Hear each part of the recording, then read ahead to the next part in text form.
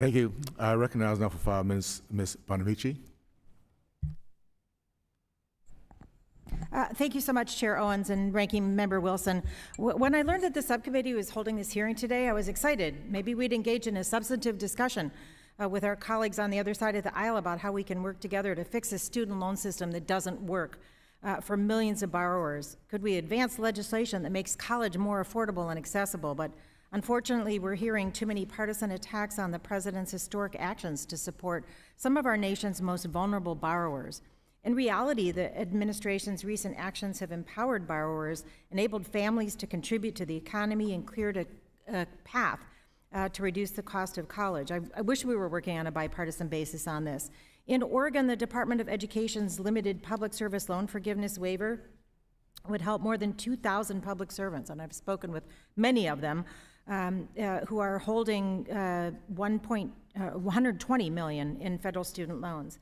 Regulations that eliminate interest capitalization and allow the Department of Education to cover unpaid interest balances will significantly lower monthly payments for borrowers, increase their financial flexibility, and give them more peace of mind. And I want to note, when we have this conversation about the importance of programs that lead students to a well-paying career, there are many jobs that don't pay well that are still really important. I know somebody who teaches at an alternative high school. Doesn't make very much money, but that's a really important job. So we have programs like the Public Service Loan Forgiveness Program for that very reason. Mr. Gadkari, I introduced bipartisan legislation called the Streamlining Income-Driven Manageable Payments on Loans for Education, or SIMPLE Act, to streamline income-driven repayment.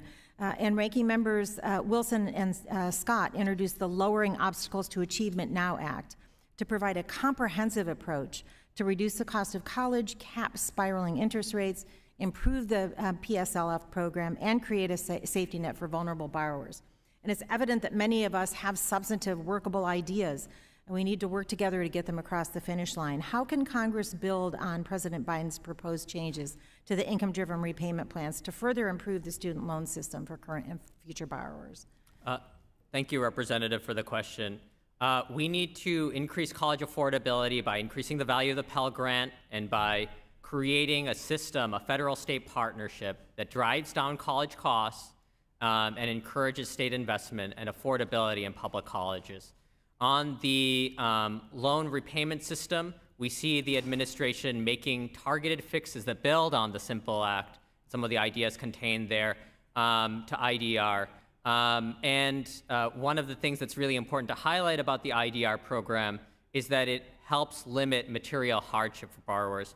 So for those who are making between 200 and 300% of the federal poverty line, 40% of those borrowers report material hardship, a challenge making rent, paying for food, paying for health care. And as a result, this IDR plan increases the income exclusion, the income that is not part of the repayment.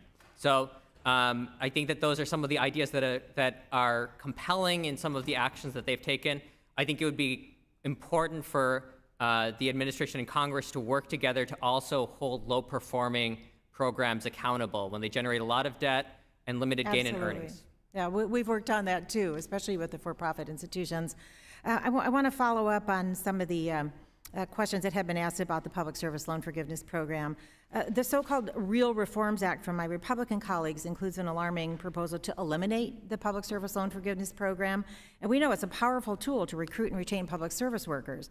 I urge all of my colleagues on both sides of the aisle to recognize the value of supporting educators, firefighters, nurses, and others who choose to serve our communities. And yes, we need to work upstream and overall make the cost less, but for people who do go into these public service jobs, we need to have a path for them. So Mr. Gadkari, why is the PSLF program important, and how can it incentivize students, including those from low-income families, to pursue a career in public service?